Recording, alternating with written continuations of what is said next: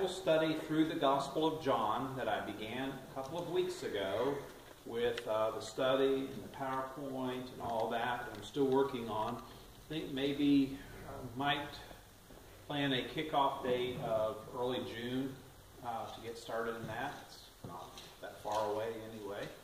A couple of reasons. One, I'd like to promote it a little bit more, see if there'd be other folks that would like a basic Bible study, basic truths about the Bible and Christianity and about Jesus from the Gospel of John. It's a really good study to go through for all of us.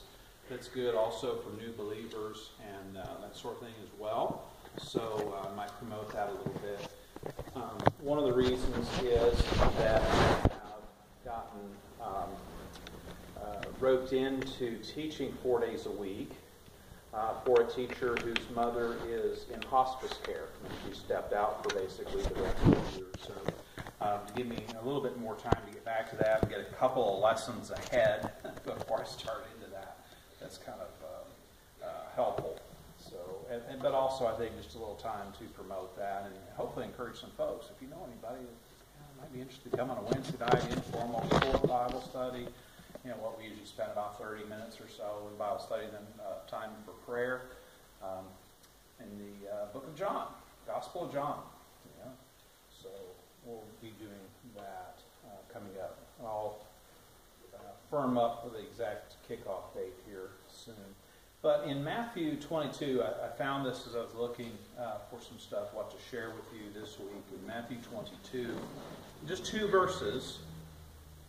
And we really could probably read the larger context even here. And if we wanted to back up, let's read the whole passage, and then I'll come back and focus on verses 31 and 32 just for tonight. This is at a time near the end of Jesus' ministry, and there are groups that are trying to basically trip him up.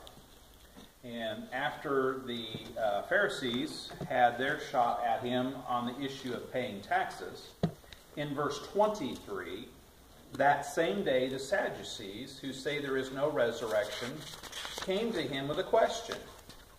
"Teacher," they said, "Moses told us that if a man dies without having children, his brother must marry the widow and have children for him.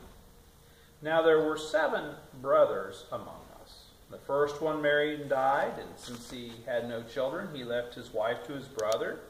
The same thing happened to the second and third brother, right on down to the 7th. Finally, the woman died. Now then, at the resurrection, whose wife will she be of the 7, since all of them were married to her?" Jesus replied, verse 29, "You are in error because you do not know the Scriptures or the power of God. At the resurrection, people will neither marry nor be given in marriage. They will be like the angels in heaven. But about the resurrection of the dead, have you not read what God said to you? I am the God of Abraham, the God of Isaac, and the God of Jacob. He is not the God of the dead, but of the living." When the crowds heard this, they were astonished at his teaching.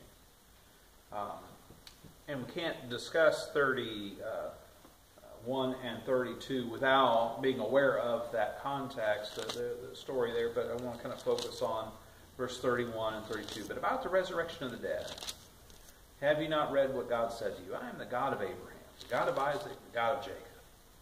He is not the God of the dead, but of the living."